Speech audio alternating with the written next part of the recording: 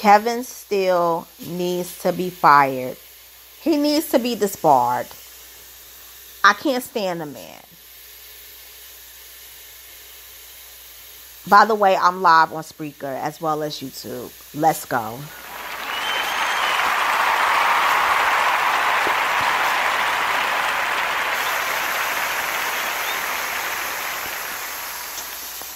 Hey, you guys. I'm back like I said I would. I want to say shout out to my subbies, listeners out there who are up with me at 4 a.m. in the morning, or 3 or 2 or 1, wherever you are in the U.S. or throughout the world. Thank you for supporting me and my channel. I said I would come back to talk about Kevin Steele. And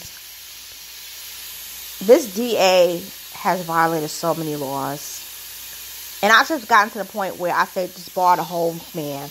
Disbar him. Throw him out of the legal profession.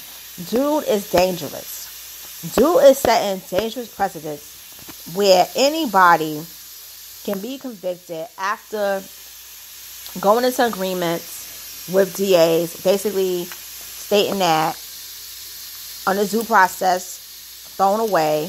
The 14th Amendment, according to this case, really doesn't apply to him. Also, I want to make it clear that if somebody states that I won't prosecute you if you basically admit to something, if you tell me everything about the case, because the case is not really deemed to be really,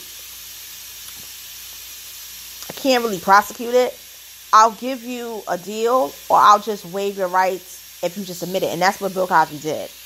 I want to make this clear. Bill Cosby did not give Quaaludes for rape.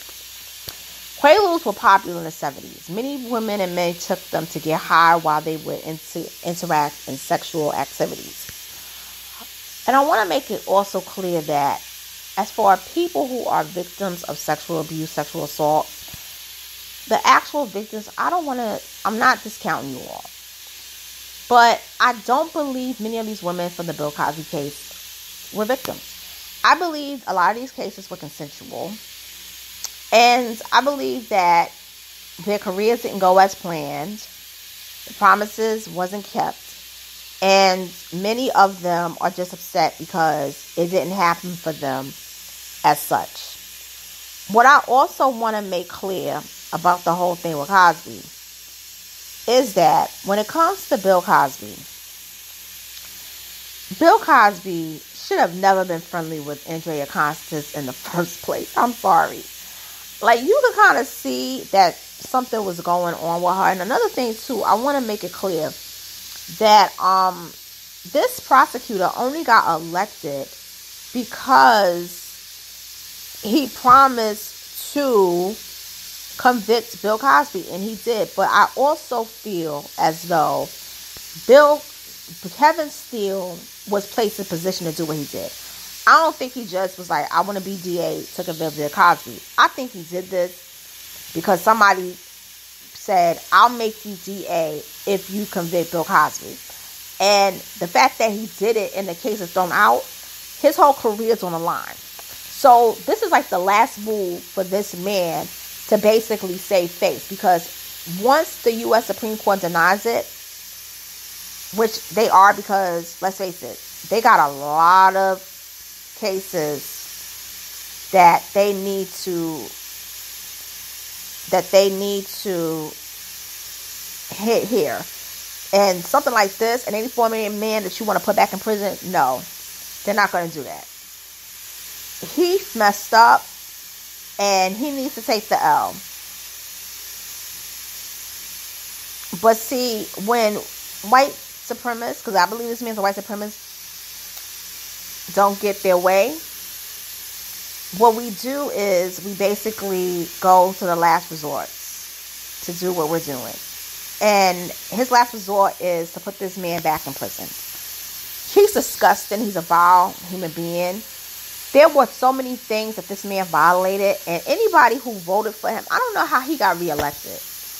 Because this man is not going to get reelected in 2020, because I know it was 2005 he got elected, and 2 months later Bill Cosby was indicted for Andrea Constand, they had to dig up this old case, archaic case from 11 years.